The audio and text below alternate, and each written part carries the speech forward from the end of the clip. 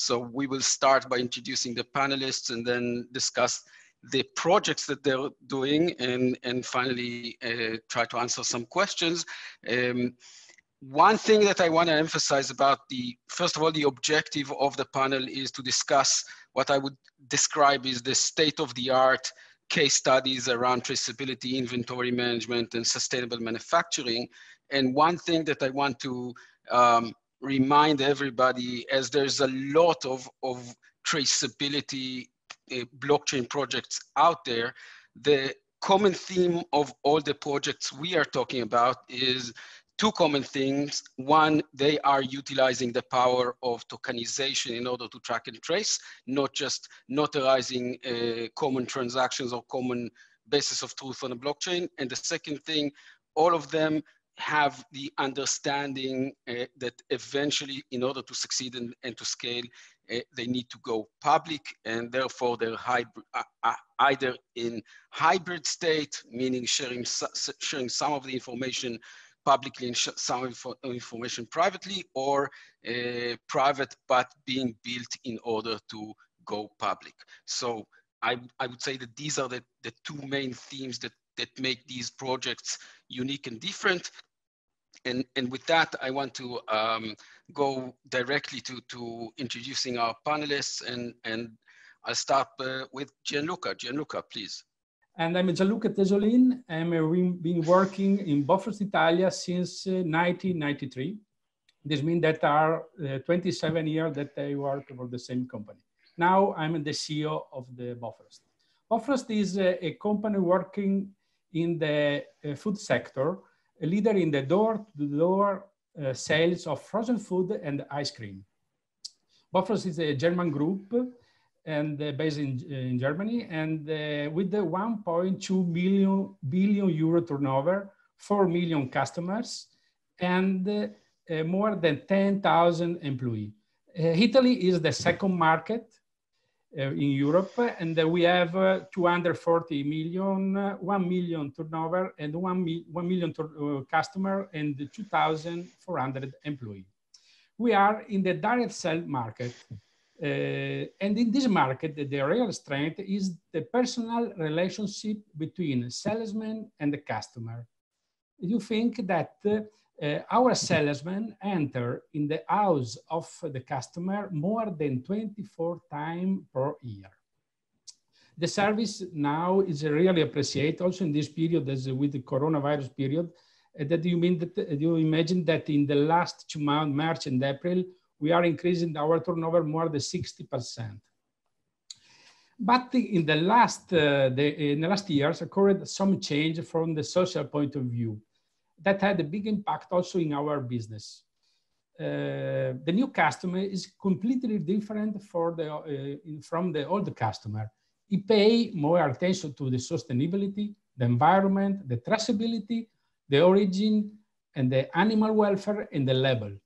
But also the salesman is completely different. He's more digital, but he has no talent for the social relation. And he needs support for the technology to be prepared when he visits the customer. Bofrost is also reliable for a quality point of view. We are considered in Italy, in Europe, as a court, as a tribunal of frozen food. Imagine that we make more than 1 million quality checks of product every year. This means that it becomes necessary to highlight more than in the past our big attention to the product and the production processes. And therefore, we decide to start with a blockchain project with Ernst Young. Thank you. Perfect. Thank you. And I think that one thing that I take out of this introduction, and I want to touch upon during this discussion, is the changing customer expectations, and also the salesman is a very important aspect of things, but especially regarding to customers. We will definitely touch on this point as we continue. Let's continue with the introduction. Shannon, can you please go next? Sure. Hi, I'm Shannon Peterson. I'm with Corteva AgriScience. Corteva is a pure play ag company really with the 3 pillars of our company, mainly seed technologies, crop protection technologies, and digital technologies that we offer to our customers who are largely farmers and growers. So our use case around blockchain is really on the seed side initially, and looking at ways to expand and grow our initial product launches to our customers, who are farmers, right, who need those technologies. A new technology may be approved in a certain market like the US, but not approved globally, or approved mainly globally, but for 1 or 2 countries. And in the grain industry, being able to effectively manage those new technologies to make sure that they stay in the countries where they're approved is largely today a heavy manual boots on the ground effort. And so exploring blockchain to be able to expand the launch of those new technologies in approved markets is really important to our customers. So thank you for that, and we will again touch back on what the project is doing later. Just as for the introduction part, Ellen, can I please ask you to go next? Yes, hi. So we're an industry cluster for the Norwegian fashion industry, and as most of us are aware of, the fashion and textile industry has faced scrutiny for a long time as one of the most polluting industries we have. So, and the revelation of the social consequences of the global supply chain, such as unbearable working conditions and environmental consequences such as water consumption and the amount of chemicals that are used and released from the industry, has also been a source of, has left the consumer wary about the information released from our industry. So for a long time, transparency and the push for being more transparent has been a means to push the industry in the right direction, and not only due to the consumer having a right to know where their products are made, and that they are made in a way that they can support, but also the fact that when you are demanded to show and tell about the way you do business, you tend to make choices that also can be seen as a brand. And lastly, we see it on the policymakers' agenda, and increasingly to demand verified information from the industry. So our project was initiated to assess the possibility to apply blockchain technology to verify sustainability related indicators such as water use, carbon emission, labor wage levels, and chemical use to provide the traceability that is demanded from the fashion supply chain. Yeah. Perfect, thank you. So first of all, again, I will come back to the point of why do this.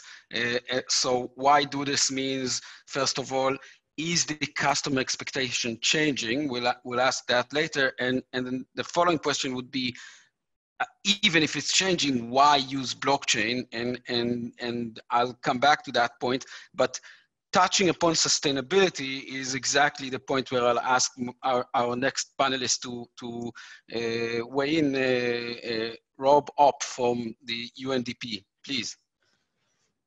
Hi there. Hi, Chen, and hi, everybody. My name's Robert Opp. I'm the Chief Digital Officer of the United Nations Development Program.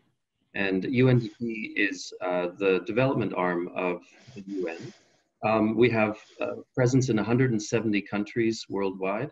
Our mandate is poverty reduction, but we work across lots of different areas like climate change, governance, renewable energy, poverty reduction, and others. So we are looking at the issue of sustainable supply chains in very much the same way as some of the other speakers are, but we see ourselves as a large international public sector organization in occupying a special place that with a very large footprint where we can try to bring together different parties, both from a kind of a multiple country level, as well as multiple industries and players in the industries. And I'm I'm happy to talk more about that, Chen, when you come back to me on the work we're doing. Perfect. And last but certainly not least, Professor Mary Lasseter. Give us the academia view of all of this. Okay. Well, hello, everybody. So it's a great pleasure to be here. What a fantastic event so congratulations to E&Y. So Chen mentioned I'm a professor, but I'm also the director of the Blockchain Center of Excellence here at the University of Arkansas in the Sam Walton College of Business. And we really have a vision to help educate and to help enterprises along with their adoption journeys for blockchain-enabled solutions. Is that all you want me to say for now? So this is just the introduction, right? For now, yeah. For now, I think, yes, it's just introduction. And next, I want each of you to really describe a little bit of the project that you're doing, what you're doing, what is the motivation, talk about the ROI. So I'm not interested right now at the technology. If we have time, we will touch upon it. What is the motivation behind investing the considerable resources in order to do this?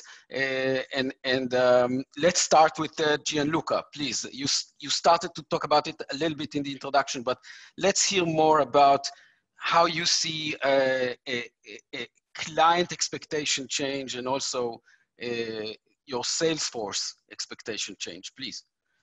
Okay. The project is based on the possibility to implement the tracking and the certification of data related to the frozen food supply chain in the various phases, including the cold chain or both first bestseller product. We chose one Italian product, vegetable, with 60 different suppliers in the three regions, growing in 3 regions in Italy. The artichoke supply chain. The other is another product from foreign supplier, Nordic cod fish. Here is important to show where the cod is fished, the boat, the production plant, and the logistic process, providing evidence on why we say that our fish, our product is fresh and then fresh.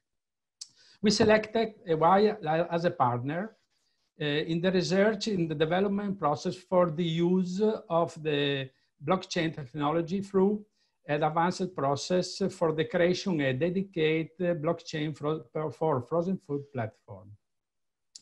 The solution implemented for the tracking of production chain and the certification of all process represent a concrete application of the use of blockchain technology in support of quality and the transparency and authenticity of the product. The first phase was a preliminary phase for concerning research, study, and development activities for the realization of one integrated system and the creation of a coverage deck with related reports. During the second phase, we did a functional analysis, variation data notarization of the production process from the selection of the information to be transferred through the QR code to the data notarization and the implementation of the landing page for the final consumer. At the end, we can say that now our customer will have access to all the information regarding the product purchased, as fishing date, carry plate, or packaging. Now it's possible also to make storytelling, education, social sharing, and gamification. The last phase was concerned by operational management on the blockchain solution, including analysis of the customer data. Now we can say that we had thousands of customers that through the QR code had had access to all information. Of course, we analyzed that are mainly living in the city, in the big city in Italy, Milano, Roma, Genoa, and they are a young family. And they correspond exactly to our target. We improve our image in the market. becoming ever modern and reliable company. What is the next steps will be to scale these in this project applying to the other more complex product. Complex, this means with more ingredients. Our idea is to start with the pizza margherita project. The pizza margherita has more or less 7 ingredients.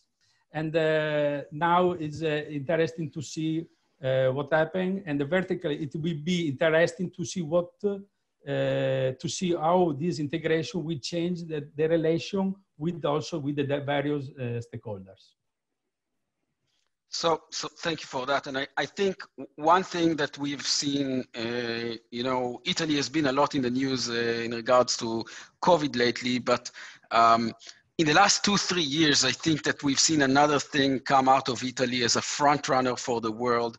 The fact that Italians place food in such an important place, and the ingredients they put in their food in such an important place, make Italy really a world leader in track and trace of food components. And we see this all across the board in the great innovation that comes out of Italy in that sense. And definitely thank you for that. And of course, speaking from another heavily COVID infected area in New Jersey, our hearts are with the Italian people at these times. So let's move on and Shannon, I'll ask you to describe the motivations behind your project, because I know they are very different in terms of it's not about just the end consumer traceability. So if you can say a few words about the motivations behind the product traceability and the seed traceability project. Sure, absolutely. So when we bring new technologies to the market, there's a global approval process that goes on, and it can take years.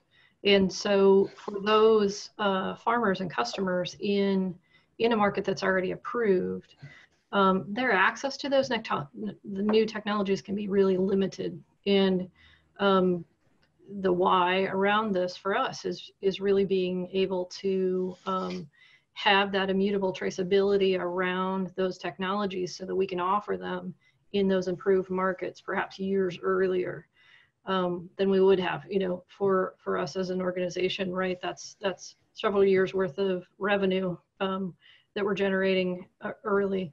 And for our customers, these are technologies that they're relying on, maybe because of some new pressure in their industry, like insect or disease, right? They're waiting on these new technologies to ensure their profitability.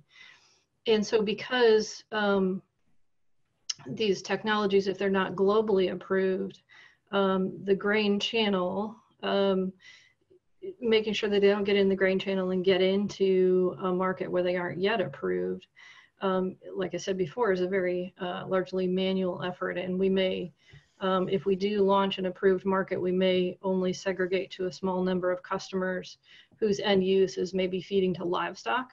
So we ensure it isn't going into the grain channel. And so that's really the motivation for us to be moving forward with this type of technology. Right. So what I take out of this, and also from the previous discussion, is that when we do this, this is not about a cost reduction play or an efficiency play, not just about that. We are talking about ways blockchain technology can increase revenue and open new business models. And I think that this is a very important emphasis. And you know, when I'm asked why would organizations invest so much money in this, that's the answer. New ways to create ROI and new ways to create revenue in business models that are not possible with current days technology. Ellen, I want to turn to you and again ask the same question. How do you see the end customer as part of your project? What is the motivation? What is the vision? How do you see ROI? Please. Well, first of all, I think the core motivation for our project and brands was to find a system to be able to show both the sustainable efforts that are done, but also be able to provide the transparency that the consumer increasingly are demanded. But I will, so it's both like for the brand to be able to measure itself and work with their producers and back towards the value, through the value chain. But also, I think that we see that consumers are becoming increasingly more educated of what is acceptable and who they would like to support by buying their products.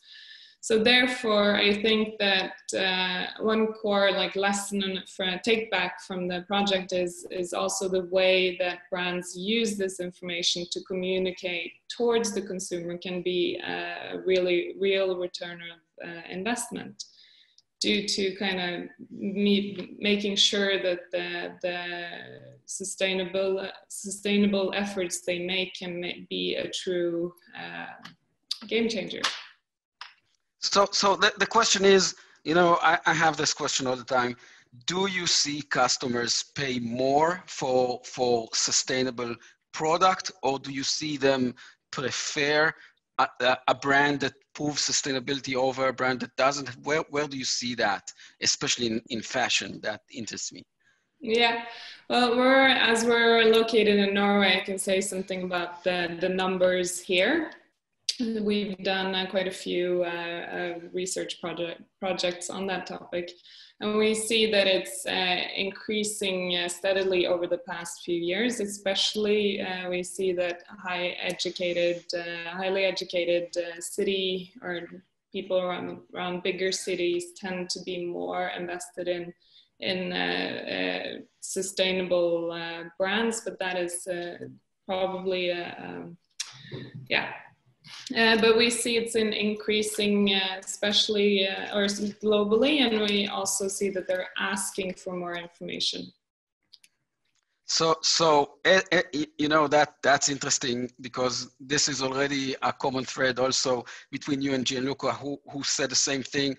The young and the ones that are mainly located in the cities and that are more comfortable with technology expect this more and more. And as the buying power of the Z generation increases, we definitely see this becoming more and more relevant, and this is why we're investing so much in this area, in this technology. Rob, I'll ask you to connect this to sustainable manufacturing, but from the other side. If we spoke about the Norwegian countries or the Italy, where the buying power exists, how do you see it from the developing countries side?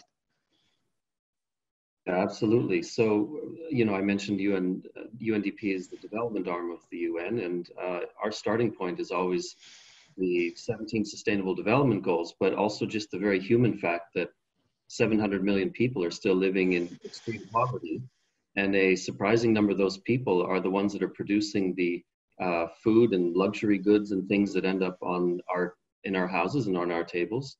So our starting point is, what can we do to change the market conditions to incentivize consumers or other parts of the value chain to deliver more value or share more value back with the people who are actually at the production side? And so what we've been experimenting with is really how to address this issue with a traceable supply chain. So having that increased transparency, that on the one hand, consumers, just like Ellen just mentioned, consumers are expressing an interest, particularly younger ones. They're highly educated. They're expressing an interest in knowing more about provenance and sustainability of the goods that they're buying. And on the other side, we want to make sure that we're able to give the assurance and provenance of sustainability. So as an organization that's present in 170 countries and dealing with issues of poverty reduction, we are trying to see where we can create that bridge. And so we've started in Ecuador with cocoa production. So small cocoa producers that are producing cocoa that's bought for chocolate and made into chocolate bars for the consumer market. And we'd set up essentially a test project that way to see if using a sustainable, or rather a blockchain traceable platform that would actually link the production all the way to the consumer level would incentivize a higher price or a premium that consumers would pay. And so far that's been successful in the limited space that we've used it. But we're already thinking now about how to build a globally relevant platform that would be a multi-party platform that could accommodate multiple producers and producers associations in different countries that would be using different commodities, and give a kind of a digital public good that would allow then the companies who are buying those commodities to have the assurance and the visibility all the way back to the production level. And we see this as a network of partnerships, of course. There's a lot of supply chains and things like supply chain provenance type projects that are out there now. We see them as quite fragmented, and we want to see whether we can start to bring some of those together so that there's a sort of really a kind of a movement around that really can work across these different commodity lines in different countries that are really, really as a means to give and share the value back to those who are producing the goods. Right, so two things. First of all, I would come back to you later with the question of the why public or why not private. We've discussed this, and I know the views there. That's one thing. And the second thing I want to show is, this is the chocolate bar you're talking about. I kept one. And just so the audience sees, right, this QR code is an ERC 721 token. Scanning this code would consume the chocolate bar and would report back on the consumption. I don't have a wine bottle here with me, but works in very much the same way. And again, comes back to the power of utilizing tokenization in order to track and trace goods. Mary, as someone who is very conveniently located in one of the innovative regions in the US around track and trace, sitting very close to Walmart, doing it, the way we see it, wrong in the sense of not tokenizing and not putting it on public, but still nonetheless working on food track and trace. What do you see from the Arkansas area? Okay, well, first I'm going to talk a little bit broader than that, Chen. Please, sure, absolutely. One of the things, I just love this panel because I think out of all the panels we've had so far, this is the panel that's discussing the opportunities for not just business value, but for social value. So I think it comes so clear. I also think that supply chains are one of the easiest things to explain and sell to a C-suite, right? I mean, the vision is simple: mine to finger, farm to fork, bait to plate. I mean, they understand intuitively what you can get with that. I also think supply chains are easier because you don't have to have the financial part in here, right? So you can have the tokenization, and the first step can be tracing your assets from source or commissioning to decommissioning. So to me, this whole area has tremendous opportunities. It's the easier sell in my mind to the C-suite. And you begin with tokenization, and you may not be necessarily transacting the values or smart contracts that's moving money at least as an initial first pass. Okay, so that's one thing. Then the other comment. Can I intervene? Wait. One thing I have to intervene. Eventually, the idea of the way we see blockchain, eventually the idea is to manage the exchange of values. So maybe, as you said, we start with supply chain, but if we do not reach a situation where we manage the exchange of value, meaning tokenized goods against tokenized dollars, we are missing a lot of the power behind blockchain. Please go ahead. No, you're absolutely right. So I think one of my messages is that EY, you guys you're such visionaries, and you're almost like leapfrogging. But we study a lot of enterprise blockchains, and they're not ready to leap with you yet.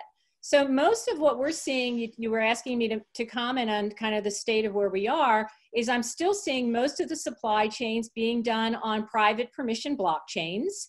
They're going to be taking baby steps initially. We're not seeing interoperability. We're really sort of seeing blockchain islands. So Gianluca is talking about, farm to fork, and we also have Ellen, but there's lots of food traceability platforms out there that are blockchain enabled. So we're right now seeing a proliferation of solutions that are typically around a couple of consortia partners.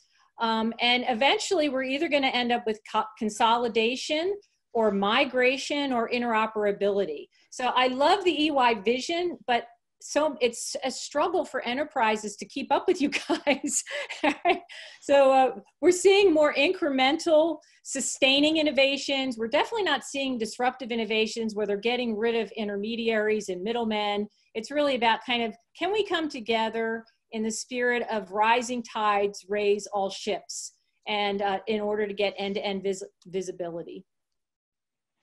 So thank you for that, and I do appreciate the the remark about organizations are not ready. I think that this is something that we will lead the market on, and I had a discussion with Paul about this. What was the market ready for touch screen touch phones like the iPhone before it was launched? Very good question. When it was launched, we know all the results, and we strongly believe that we can leapfrog this this part of the technology at least. My next question would be, you know what? I want to continue to touch on this point. So what you said about organizations working currently on private blockchains. Rob, I want to come back to you and then I will also ask Shannon the same question. As we are all aiming for a very large ecosystem, Rob, how do you see a private versus blockchain in that sense? Private versus public, sorry. Yeah, and I think public just has to be our ultimate vision. And quite frankly, I want to thank you, Chen, as well for your support in helping us think through this. Because, if we were to create just a private chain and then just try to convince one by one some others to participate, I don't think it's going to get us where we need to go. We really need to have that openness that this is a digital public good, essentially. And so absolutely, the key to this is that we would get collaboration from industry partners in particular who are interested in purchasing some of the commodities that are being traced by, and the provenance traced back to sustainable development or sustainable production, I should say, that are being traced through this platform, and they're willing to come together so that this is not about, the ultimate competitiveness is going to become out of that collaboration as opposed to trying to keep it a closed shop with just a few partners. So really, and from a technology point of view, we've talked about this, we might need to pilot something in a private mode or something like that, but that's just an interim step to the ultimate vision. Right, and Shannon, same question to you as eventually if Corteva's vision comes through in that regard, you are talking about a huge ecosystem of farmers, not people running ERP systems, and this is where the public versus private really takes an interesting twist. So what are your views on that?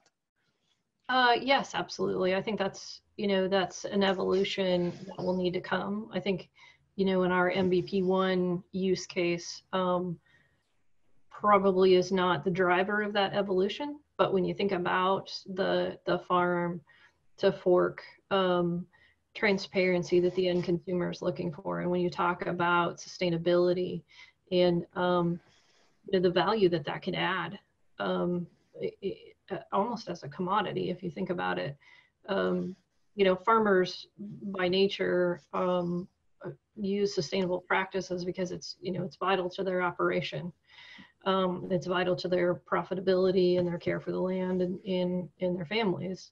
And so that's a story that's not well told yet and understood outside of the ag industry. And so I think that those type of sustainable practices and telling that story as a part of the farm to table, farm to fork, however you want to call it, picture, right, will be a key driver in moving this whole thing forward in a public manner. So I wanna answer that, and I want to relate to a question I see in the Q&A that really intrigues me. The question says, well, you didn't answer, all of this is great, but you didn't answer why blockchain and why not do it with a centralized service. And I will start with my answer to this, but then I would welcome any other comments. The bottom line of the answer is exchange of value between multiple participants. With all due respect to a centralized network, it's fine to track and trace maybe on a centralized network, but as we envision and put our goal at the exchange of value and not just the visibility of information, this is where blockchain has tremendous importance, and I would say the only technology that would manage the exchange of value compared to a centralized platform.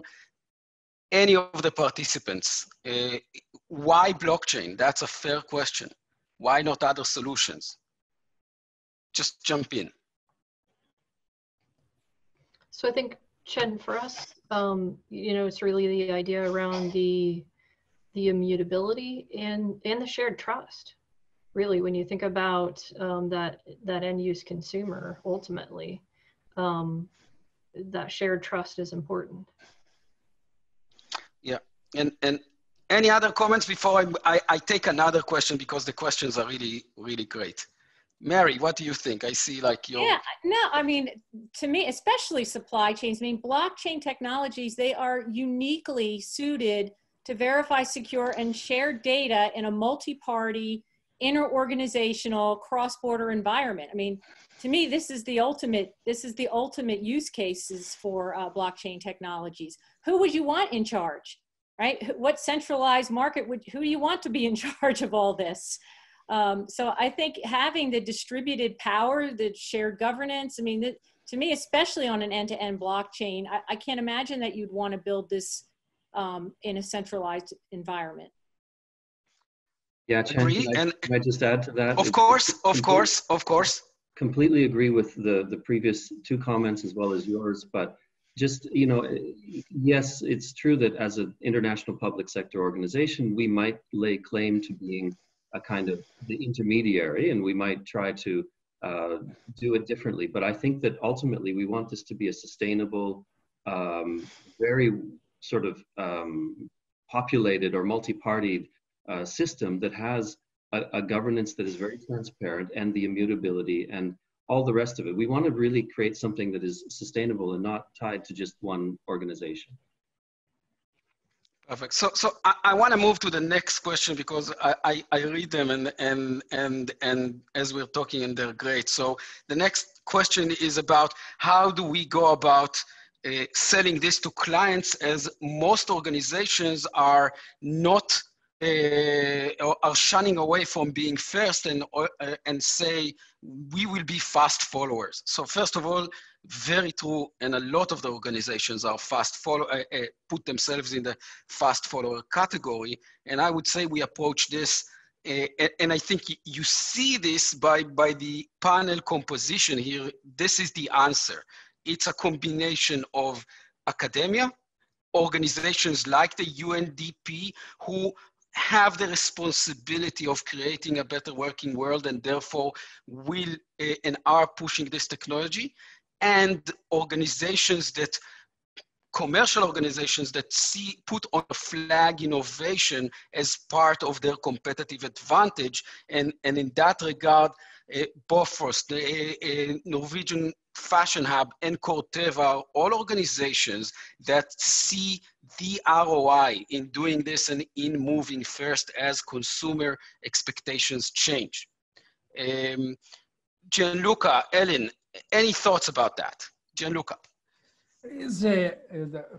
First of all, I think that we start with the blockchain project with Ernst Young because you have a very good colleague in Italy that convinced me that is a good idea. But because for me, we start with this project is more marketing that we want to show in this with this technology, that with the characteristic of this technology that what we said is really true.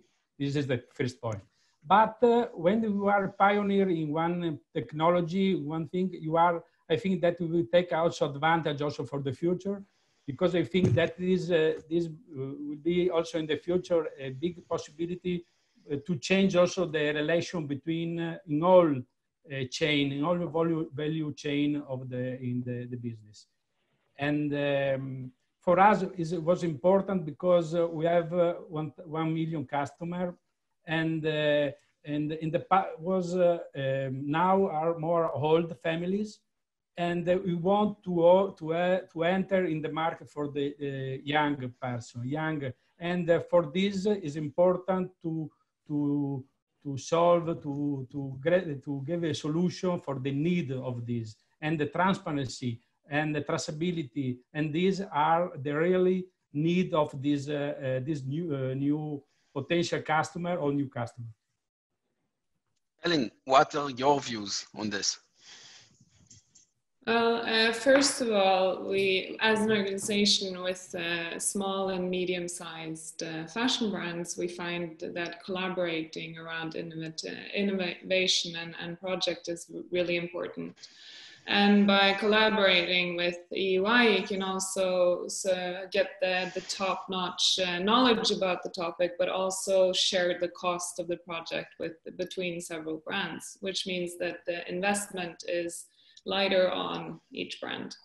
And also, lastly, we firmly believe that this will be transforming the fashion industry globally, and we would like to be first movers as the Norwegian fashion industry, and provide the credibility around sustainable production as we want to have. Perfect. So I think this is exactly, you know, that the combination of answers is exactly the answer to the question. One question that is coming from me, and I'm sorry we don't have time for all the excellent questions in the Q&A, and again, an open question for the few minutes we have left. How do you see the new world coming out of the COVID-19 crisis affected by or affecting track and trace using a blockchain? And really, I'll do a lightning round, but I'll let anyone jump in. How do you see us coming out of COVID-19 with track and trace? Anyone? Can I jump first, Chen? Yes. Because I do want to say my concern about COVID-19 and the global impact, global economic impact, is going to be that with the closing of borders, they were closing off markets, and some of these small producers that are producing these goods are having a severe disruption to their livelihood and their ability to sell their produce across borders, and that's a huge concern for ours. But I would also say at the same time that I do think this trend of sustainability and concern about sustainability on the part of consumers is not going away. And as we build back, I hope that we are building back better, and that we're able to put the systems in place that really are assuring more sustainability, and again, sharing that value back with those who are producing the goods in the field level. Excellent, fully agree. Last comment as we are out of time. Anyone? How do you see COVID-19 affect? I'll jump in here. One of the things I just wanted to give a shout out to all of the people around the world that are working on a vaccine. And at the University of Arkansas is playing a role in that, in developing predictive analytics based on where's this genome going to be changing. And they need to have blockchain technologies to make sure that you're dealing with viable data. And it's also, when did we get this data? What is the location of the data? And so we're calling it blockchain explainable artificial intelligence for genome sequencing of COVID-19. That's just one. Simple name, short, simple name. Yeah. Catchy. But, well, hey, we're academics, but we're just seeing blockchains as being solutions that can help us share all of this data that we need globally. I mean, it's the super use case for traceability. First of all, I just want to say thank you to all the panelists from the last 4 sessions. They have been truly, truly amazing. And so we're up here, we're in the final round. First of all, fresh t-shirts. I have to say it is very hard to find your management and leadership philosophy on a t-shirt. But when you see it, you should go for it, you should buy it, you should wear it. So that is what I'm doing. We're now going to get into our final round of commentary before our closing keynote with Joe Lubin and John Wolpert. So I'm going to welcome back our guest stars today, Travis, AKA DeFi Dad. We have David Hoffman, the COO of Realty, and of course, I'm Paul Brody, AKA, well, Paul Brody. Let me start with you, Travis. You have had a chance to watch a bunch of amazing presentations. Talk to us about what you've seen and what you think the world of blockchain and Ethereum is headed towards. Yeah, I think what's really striking to me today is the fact that the ability to build out these solutions is there now. So years ago, we were all talking from a more ivory tower standpoint. We were thinking about what was possible. And that's the thing that keeps me really excited now is just realizing that there really is no more waiting. And I would encourage everyone that's here as you're listening to this, take that information and share it with your team. Like what is the point of sitting on this technology that, again, can save time and money and grant greater accessibility? What's the point of sitting on that? We're all quarantined. We're all frustrated to be inside. And I think for those few companies, that have been aggressive in implementing this technology, I'm sure they can attest to the fact that while society has shut down, they've been able to continue onward. And that's because of the ability to implement these solutions with a blockchain. So there was really, yeah, I guess, Paul, actually, let's let David give his take on that. I had a few other ideas on it, but I don't want to talk too much here. We'll come back to you then. David, jump in, please. Yeah, thanks, Paul. Now, that was a great answer, Travis. The things I really think about when I think about crypto and Ethereum and what's coming first is, first off, it's financial freedom. And that started with Bitcoin, right? Bitcoin is this financial freedom tool. And then with Ethereum, that just takes it to the next step. And so this whole entire technology stack is built on top of that premise, the ability to unlock or make free value from its previously locked systems. And when it comes to the adoption of these platforms, it's really going to come as a result of the freedoms that it offers the people that use it, and not just the people, but also the companies. A smart contract or finance with logic baked in is a very freeing thing. There are a lot of things you can build on Ethereum that allow for capital and value to reach new potentials because of the instantiation of code and value in the same place that you can specifically do on Ethereum.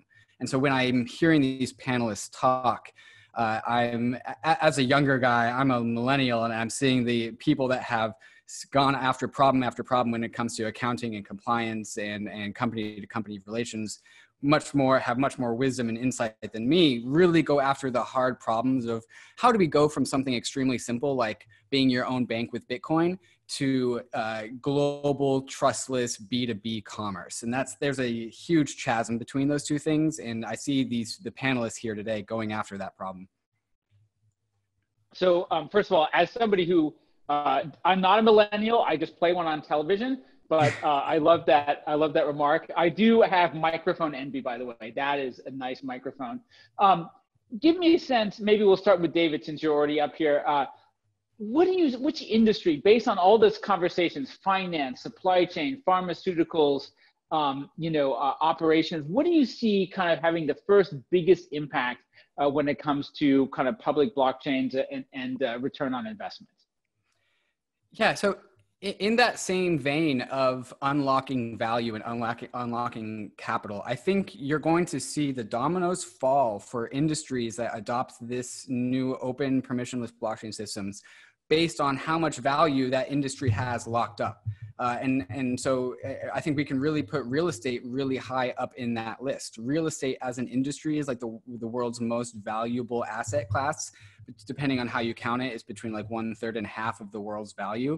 And a lot of it is locked. A lot of it is the value of a property can't really do much as it just sits and rests in this physical space in the world. So tokenized real estate, and then in the combination of token or financial applications on Ethereum, that combination I think is really powerful. And so talking about which industries are going to be impacted first, I think you're going to go down the list of which industry has a lot of value inside of it that is inaccessible because of the limitations of the current financial ecosystem. And to whatever degree smart contracts and code on Ethereum allows for new value to be managed in new ways, I think you're going to go down the line and see the industries that resonate with that the most come on to Ethereum soonest. Excellent. Travis, your thoughts about who's going to go first and create the most value? Yeah, I tend to agree a lot with what David was saying, like keeping it really simple. I think that an industry that's going to benefit sooner, that already is anything to do with procurement, supply chain.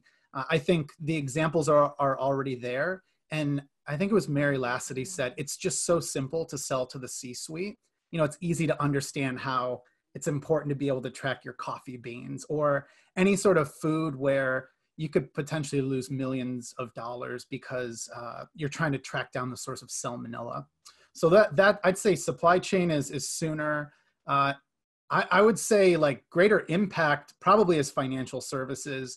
You know, I just go back to thinking about, if you think about whether the industry will benefit more or whether the end user will, I'm thinking of financial services because of all of the clients and end users. I think like capital moving more efficiently is probably going to continue to eliminate lots of middlemen. It's probably not good for the financial services in terms of their jobs, but I think for the rest of us folks, like we're going to benefit from cheaper money and being able to move money and having like really dynamic financial tools that were traditionally available to those with lots of money.